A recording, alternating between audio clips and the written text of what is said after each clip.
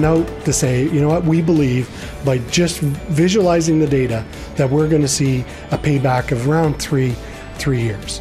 And we are starting to see those returns now just on the first step of visualizing the data. We realize that now we need to get something that's more proactive. So fault detection through Iconics is the next step, and really moving us from, we'll wait by the phone till someone calls us that something's wrong, or we see the alarm going off on the building automation system, to, you know what, this is out of design parameters, we need to take action.